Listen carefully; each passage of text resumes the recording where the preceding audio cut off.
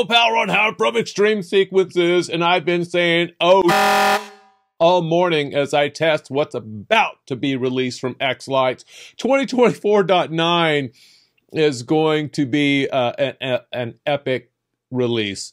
There are more enhancements and changes and bug fixes in this pending release than there has been in a very, very long time.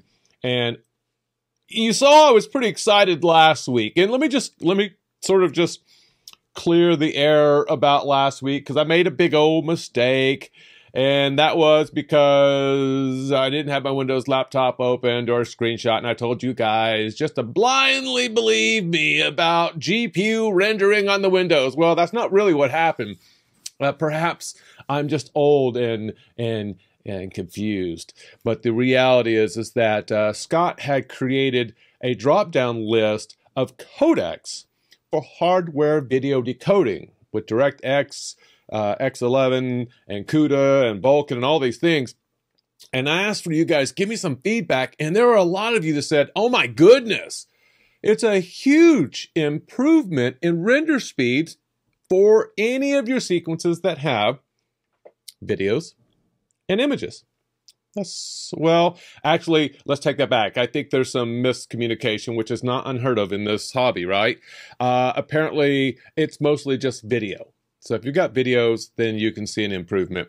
Will they get to the point of using GPU rendering on the Windows? I think so. Further down the line, but just not yet. But it is an improvement. A lot of people use video in their sequences. I certainly do. All right. We cleared that up. Next, what's coming out? Oh gosh, there's so much. Maybe you can stop it on there. There is a ton of things in this next release. So I'm testing it.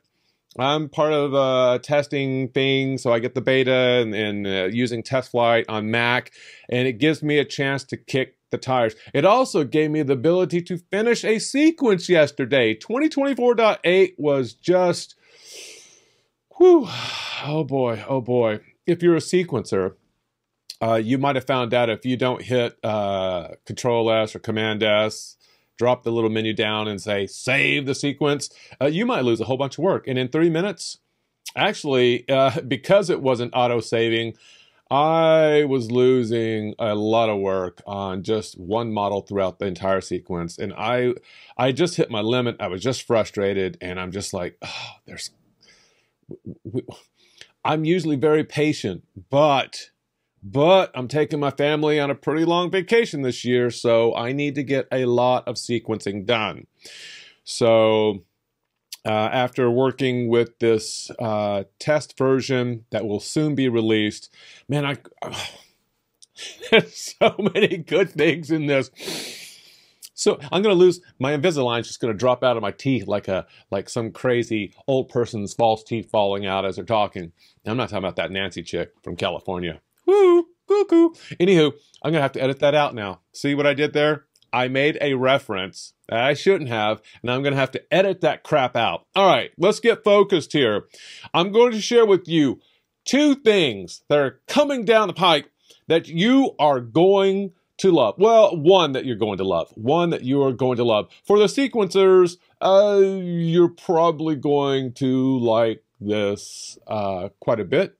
Okay? Let's get into it. Let's just talk about what we can do with aliases at the submodel level. Again, last week, I probably misspoke when I was all excited about submodel aliases being working at the submodel group level. Well, that's been there. What was different was that before, let me just go here to any one of these. Let's just go to GE Space Odyssey. On this triangle all, if I wanted to change the name of this submodel within the group, I had to go to the model. Then I had to go all the way down here, find the submodels. Then I had to find it, whatever it might be called. And then I had to click on action, and then I could add edit alias. And I made a remark in my last Monday Minutes, and Daryl Erwin said, "Hey, that's a really good idea." And so now you could just bypass all this. You don't need to go here. You can just get out of this, just cancel it. Yes, I'm sure I want to cancel that. Now you can just go to the submodel itself. Let's say it's square. Let's go find something here. It's got a bunch in there. Oh, actually, I'm already in there. Let me go back up here, double click. Let's just go find, yeah, that'll work. Let's say I wanted to change the name of this submodel from Starburst xTreme 1 cross section to GE Starburst. Get rid of xTreme, whatever I wanted to do. Now I can right click on this and I can select the, where we go, add, edit, submodel aliases. And now I can go in here and I can either edit one that might be there or I can add one. And that creates an alias just for that submodel. So, Mr. Daryl Erwin, got another challenge for you here. This is all good and groovy, but if I have, I don't know, 25 submodels in a submodel group, I have to do this 25 times. Might there be a way we could select all of these, right click, and have an aliases and have it basically do sort of the auto naming? So in other words, if I took out xTreme and it said Starburst 1 cross section 1, the next one would know to do Starburst cross section 2, and so on. This way, it would be sort of like a bulk edit on renaming the aliases, because typically in submodel groups, there are a lot of submodels. So this would be something, not that I don't appreciate this, because I think this is really cool, and being able to right click, add edit submodel, that's cool. That's way cool. And let's not forget, at the group level, that's been there. We can do that. We can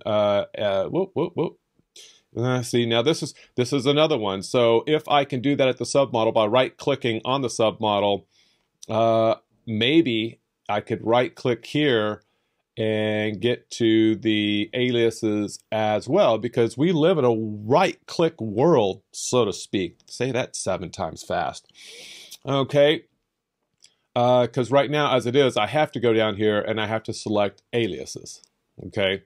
The other thing that's kind of cool is that when you are on that submodel, we now get some information down here. It will now tell you the model type, ranges, if it's a what type of layout, default, and it will give you some of the nodes here and the group name. So I don't believe that was there before for the submodel. For the group, sure, you always get this information down here. But I think it might be cool, right click and have the aliases option at the group level to change the name right there, since we do live in a right click world. All right, there we go. I thought that was really, really cool.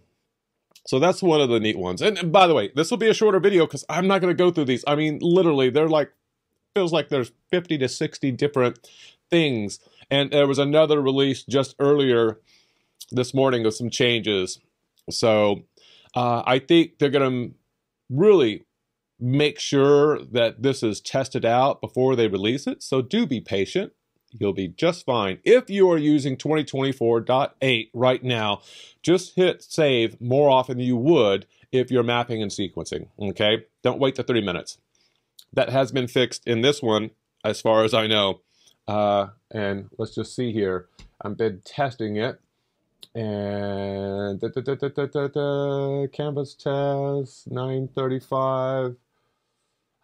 Maybe it has. I hope it has. All right, let's get to the one thing that I have been waiting for many, many, many years. Ever since I started working with models and groups and submodel groups to create these really fun effects, there's been one Achilles heel to xLights that slows down the entire process. And in 2016, 2017, even parts of 2018, I think, if you got it wrong, it was a hot mess. I mean, you had to do things manually when creating submodel groups. So you create the group, then you'd have to arrow over the submodels, and then you'd have to put things in order. And it was just a very archaic way to working with submodel groups. And then there was the advent of being able to export your submodel and include the submodels within it, so that when you imported it back in, not only would it bring in the model and the submodel groups, it would put them in the correct order, and you were sort of one and done. So if I wanted to add a third Gilbert Engineering Star-Lord, I would need to right-click, export xLights model. So I do this, and I say, okay, where do you want to go? Go to the desktop, sure. And then once I did that, I would need to choose whatever submodel groups I want in it.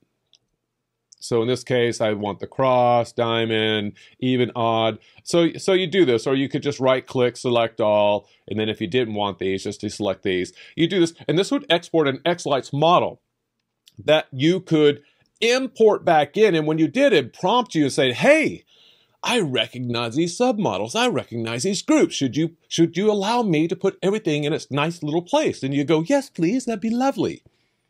Yeah, you don't have to do that anymore. Or soon. You're not going to have to do that anymore. Want to see something really cool? What I'm going to do is I'm going to edit, copy, edit, paste. Uh-oh. We've got something we've never seen before. Add to groups? Should I add model to the same group or groups, keyword groups, plural, as the original? Yeah, I think that sounds groovy. And you click yes. And what has happened? Whoa, okay. Did it give it a name? GE Star-Lord 3, that's cool. All right. Let's go up here to our groups. Let's go to the GE Star-Lord group. What do we get here? That's squared. That's not what we're looking for. Star-Lord, where did you go? There you are. Okay, group. So we should see 3 models light up. Okay. Well, this was easy. We've had this ability that when well, it doesn't automatically add it to the group, not in the past, but now, that'd be a good start. I'd be happy to manually do this. But what about all the submodel groups? The arms, plungers, blah, blah, blah. Look over here. Click on this. I see them all lit up. Spokes on all of them. I've been squawking about this for years. How is it we can finally get the center point defined in your layout, but we couldn't get the rest of this to automatically copy and paste and just go into its home? And I believe now we can. I think